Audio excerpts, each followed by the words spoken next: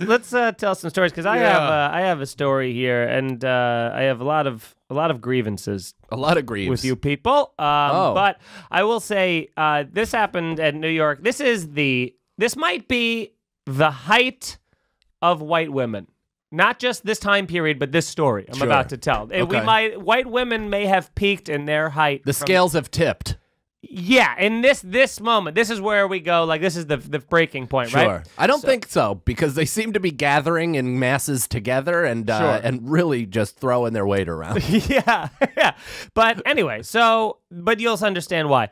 I am outside a New York comedy club with I don't even know if I guess I should name people because we were smoking weed. Who cares? It's medicinal. Okay, that's great. Then Brendan and... Brendan Sagalow? You're worried about sullying his fucking shit Of course not. name? He was getting named always. Yeah. But also... Brendan was actually doing coke. It was weird because everybody else was doing a fun, recreational, mind-expanding thing. Brendan was doing road coke that he just found in the gutter. Yeah. And Chief was there. Okay, sure. Which is a nickname, I assume. Yes. Yeah, unless he was appropriately named from the moment he came out. 6'6", looks like Blade, but like 350 pounds of like just fat Blade, flayed. Where's a duster still? A black leather duster. Yeah. And is intimidating. Looks like the lead singer of Skindred, actually. If you can pull that up, Alex, that would be a fucking holy shit. Did I realize how good of a comparison that is? And if I can stall long enough where Alex can pull it up. That's like me giving you a Newsies reference, and you just do it all the time. Yeah, but mine is a mass appeal thing. Skindred. Who the fuck knows that? I guarantee we'll get at least one tweet about it. That is Chief. That is, dude, holy that shit. Is Chief. That's Chief. That's Chief. That's Chief dressed in Black Eyed Peas costume. Yeah. Oh my God. What is happening? That's what he looks like. What kind of music does that guy do? Oh, it's like Jamaican metal. Oh, because I thought he just made robot noises. No, he's not a DJ. From the view of things. No, I'm talking about out of his mouth. Like, I just thought he was like, that's what he kind of looked like. Oh, they're less. Yeah, that's a different one. He doesn't look as tall there. He looks like an ex-AAU coach that is trying to get his passion back. So, I'm outside with Chief. So we got this. We have Brendan. We have myself. We have we have Chief and MBM here, and then we have also Oz, who is a man. What is he? Is he Dominican? He's a flavor of Spanish. Or I'm like, he's Dominican or Puerto Rican. He which was is, shot. Like, very offensive. He was to shot, so I'm gonna assume Dominican. Yes, he was shot in the Bronx. So what does that mean? But there's a lot of Puerto Ricans in the Bronx. I'm going Puerto Rican, actually. You know what? I'm gonna go for their arch nemesis, Dominican, and then I'm gonna double down and say, what's the difference? Oh no.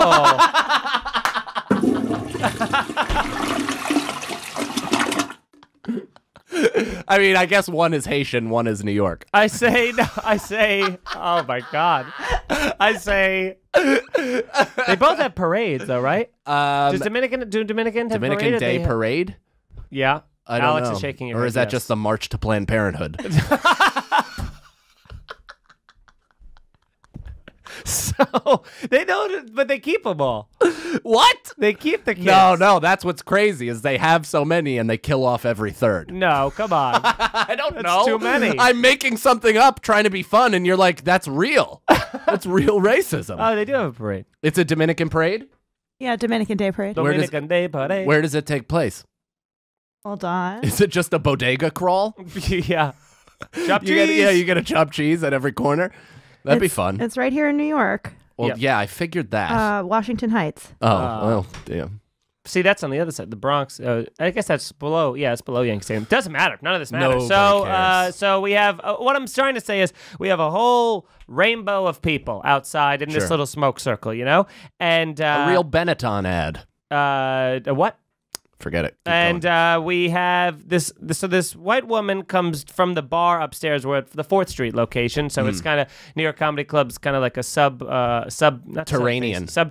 Yes. And so we come out of it, and we're smoking. And this woman comes from the bar in the building above, and she is shit faced, and she's with her friends, and she's, I don't know, I'd say like late 30s or early 40s. So in it's that not range. cute. Yeah, but just being like just confident, right? And so she walks up, not with her friends. She like leaves her group of friends. They're all watching her. She walks up to the middle of our smoke circle and goes, "Oh, weed! I'll have some of that." And then and Chief is holding it. Yeah. Okay. And she goes to reach for it. And then Oz is like, well, it's actually just about done. I mean, there was almost nothing left, right? And then she grabs it out of Chief's hand and just smokes it anyway. And we were just like, Chief was just staring at her. Like, I can't believe what's all of us were like, and she was standing in the middle of us. So she not only broke up the circle and stole it, but then stood in the middle, like the center of the universe, of the circle, and then smoked the rest of it. And then she was like, here you go. And we're like, you've been smoking the filter for 30 seconds. I can't even be funny about this. I'm so fucking pissed. Like, how didn't anybody 300 kick this twat right in her fucking tits? Well, we tried to be nice initially by no, Oz fuck going, nice. no, fuck but nice. no, before Some that. fucking dippy, wrinkly whore on the back nine of her dumb life takes a fucking joint out of another guy's hand and is like, I'll have some of that. Nah, you had your window where you didn't buy weed, you dumb bitch, and it was 18 to 22. Yeah. That's it. As soon as you enter the workforce, weed's on you. You just gotta do it. Your fucking skin is falling. Your body is crumbling, you. and everything that you've ever thought is of value is shrinking by the day. Except to the kid. Yeah! Because the kid don't play. I can really harness that voice so easily. Yeah. But what the fuck? What It's the fuck? insane. Wait, did nobody scream at her? Nobody screamed at her. We all went. So the chain. I mean, that's what happens when you hang out with minorities in a white area. Is it's your job. Then you should have been the one to cause a scene because they're the first to be gunned down by the cops at any sign of a scuffle. So you had to take the ropes and be like, "Listen, you fucking pale bitch, give us back our Schedule 1 narcotic, and why don't you mosey out into 2nd Avenue and try to blow somebody for some drugs like a goddamn grown-up." Well, this is what we all took different tactics, right? Oz tried the thing of being like, yeah, it's just about done. So Chief did the it's not my weed kind of a situation. He had no choice. Yeah. He is wearing a fucking leather duster. Yeah. And it looks like he's a crime fighter in the Matrix. He needs to steer clear of white conflict. Right. And then you had Brendan and I were just like looking. First, we were looking at each other like, I can't believe this. Then we looked at that.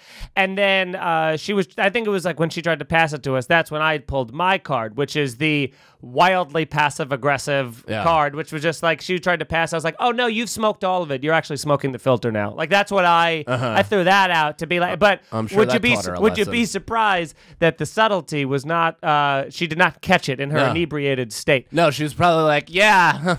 Like that's it. Yeah, I suppose I have. And then Brendan stared at his shoes for a while or something. I don't remember what Brendan a fucking did. I don't know. spineless Brendan's going to text us in 3 days being like, no, Feeney's such a liar. Guys, Feeney's a liar. I had 8 comebacks in my head. I decided to say none of them. I breathed heavy for a while and then kind of went inside and asked if I could do checks.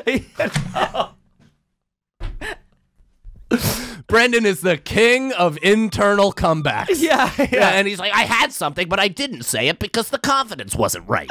Yeah. Wasn't the right energy. Yeah. Oh, my God. So that was infuriating. That made me very mad. Is that it? But that's what I'm saying. Are we not at the height of white women now, where that's the level of comfort that they feel that's like, I'll just walk into the middle of a smoke circle, pluck it out of a stranger's hands, smoke the rest of it, finish it, and then just kind of sit there and still be like disrupting the conversation while her 3 friends, even her 3 drunk friends who were with her, were like to the side, like the 3 blind mice from Babe, just kind of looking, being like, oh, okay, or just they couldn't believe it. Well, because this is what I think is happening, right? Is I think this woman was probably this is the backstory I'm going to create. She was the wild one out of their bunch. They've been friends for a long time, right? She happened to settle down. She had a kid. She probably got divorced because nobody could possibly tolerate that level of confidence for somebody who doesn't deserve it. Of course. And so now she doesn't get to go out that much, right? She's responsible for another life. She's responsible for a child. But when she does go out, she still has the residual confidence of her younger years and doesn't think or believe that any time has passed. So her friends who have been out in the world and existing with the public understand that that is a wild jump to take with strangers. Not to mention, any one of you can and probably has herpes or HPV of the lip. So this dippy broad is just completely gambling with her health. And it's just like it's Statistically, at least one of us should have had it. yeah, because I don't even know if that's white women. I just think that's like an over the hill person. That's a person who is like holding on to some semblance of relevancy for she dear wasn't life. 48. She was like 38. Yeah, So that's over. Like, that's over. Yeah, I know, but you're still like in your 30s. It's still Was she a in run. shape? She was like one of those people that she was like blonde and like you could tell she was attractive if she lived in a small town. Yeah. So she was she's- small town attractive. So she is classic 38-year-old sorority girl, where she still has the shape and form from when she used to play sports, but she's packed on some fucking some milk. Yeah, I suppose because she seemed. I would guess she was a mother. Yeah. I'm livid. Dude. I'm like, it has ruined my day. I had so much to do after this. I might Yeah. just go straight to like a Kenpo karate class Yeah. and just kick a 6-year-old right in his fucking chops. That's when you wanna make your Irish goodbye.